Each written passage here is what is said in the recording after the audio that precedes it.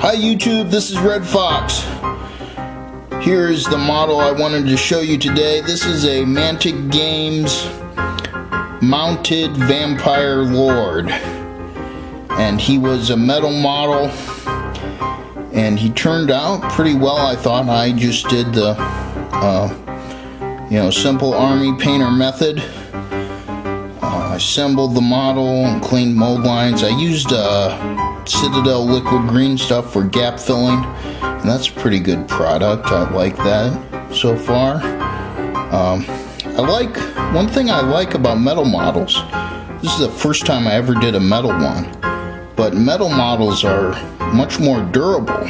Like this long, thin lance, that thing is solid. You won't accidentally bend that or break it like you would if it was plastic. Yeah. So he is predominantly in a green color scheme, green and black, and I think that's going to be the color scheme for my undead army.